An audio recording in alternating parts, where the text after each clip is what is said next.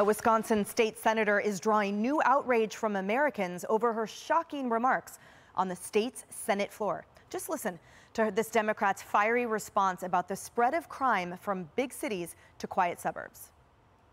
It would be nice sometimes when some of these policies are made, if some of the people that were being directly impacted were being brought to the table. Because to say that these additional police are needed because crime is spilling out into the suburbs, what about these babies who are being lost right in their own cities? The suburbs. Because they don't know a thing about how life is in the city. Kaylee, there are multiple issues with that. Yeah, first, the crassness. Second, this is a basket of deplorables moment. We're just going to cast away part of society. We're constituents, we're Americans, those of us who live in the suburbs. But also, it's just politically dumb. Suburban women are a powerhouse voting bloc. You could make the argument, as Brookings Institute does, I don't know if I entirely agree with them, but it's a good point.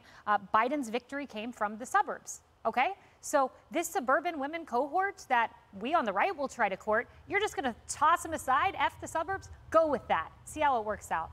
Ian, she's underscoring the point that those in the suburbs are articulating, which is that crime is unacceptable and every life is equal. And she's doing it in a manner that undermines the decorum and the sanctity of our elected government, unfortunately undermining any type of credibility she has by doing so.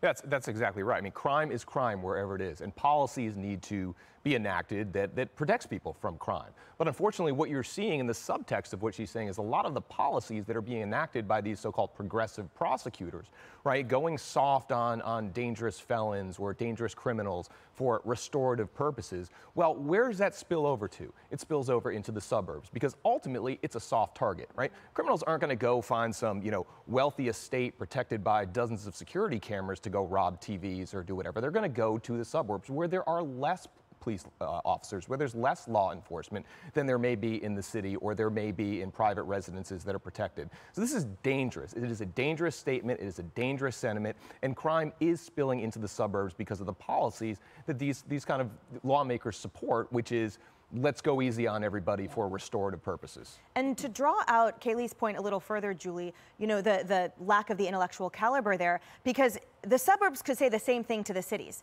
And given that many of those urban cities experiencing rot, they're not the capital. And the whole point is that in suburbia is where the tax base is higher. And it's from the capital that the funds flow to protect the city. So go ahead, start this bidding war, because believe me, if the suburbans take their tax dollars elsewhere, then all that's going to suffer is yet again the urbanites. First of all, not only is this counterproductive to the values of the senator's constituents, this is also completely ignorant. Why?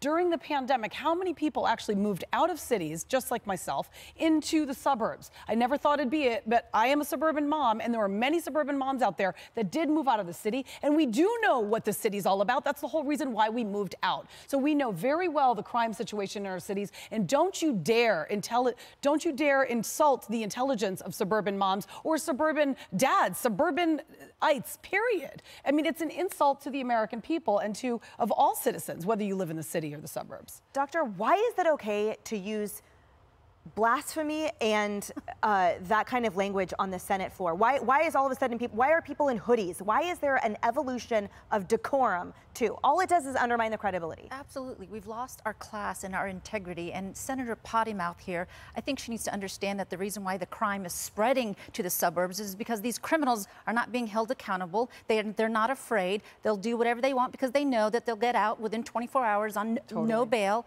And that's why there's a high rate of recidivism. So until we see new leadership once again and have leaders and lawmakers that care about the well-being of our citizens in the community, this is just going to continue. But her behavior is completely unprofessional and uncalled for. Yeah, that's right. Hey, everyone. I'm Emily Campagno. Catch me and my co-hosts Harris Faulkner and Kaylee McEnany on Outnumbered every weekday at 12 p.m. Eastern, or set your DVR. Also, don't forget to subscribe to the Fox News YouTube page for daily highlights.